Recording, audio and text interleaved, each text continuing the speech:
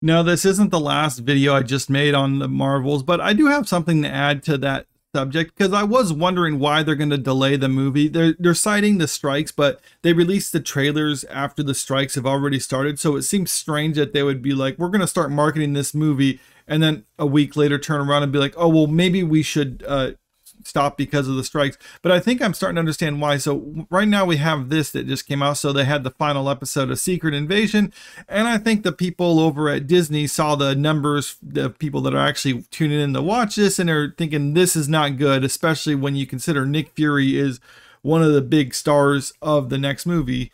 And when you scroll down into this article, it's talking about just kind of a recap of what the show is. But one of the more important things that people are talking about this morning is the fact that Emilia Clarke's character is actually imbued with all the powers of all the Avengers, pretty much everyone, making her the most powerful character in MCU, which is just ridiculous. Like, yeah, to just get this random person and just give them everyone's power. It's like it's Superman without the kryptonite.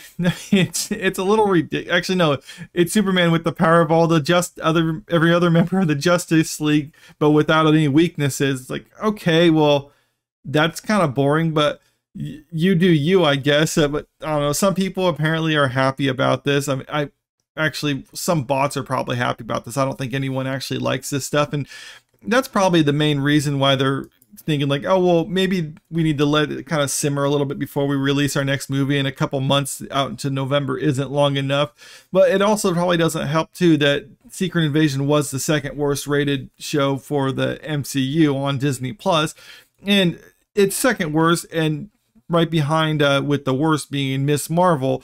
And coincidentally, those two characters also feature prominently in the next movie.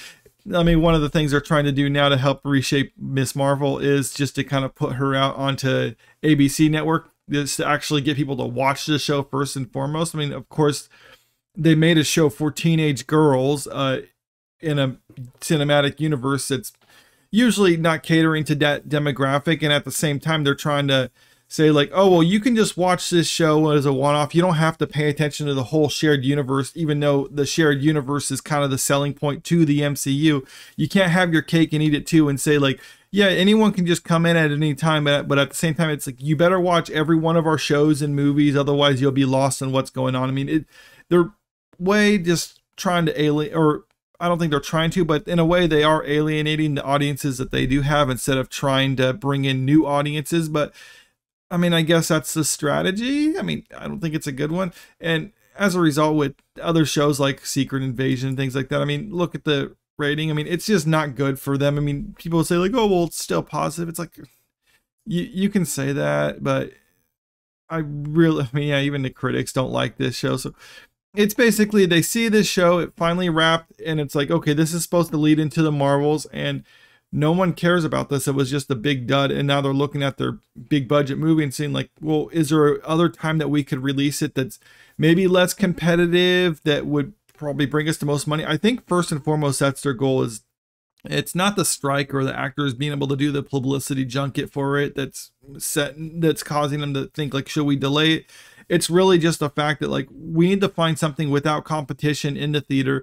So this is the only thing that left to watch. I mean, it would be funny if they delayed it after November and just start dumping it in January, where pretty much every studio uses as their dumping ground for stuff that they're not proud of. I don't think that they'll do that, but I don't know. Stranger things have happened. But let me know what you think in the comments. And if you like this video, click that like button, share the video, and subscribe to the channel if you want to stay up to date with the latest news. Thank you.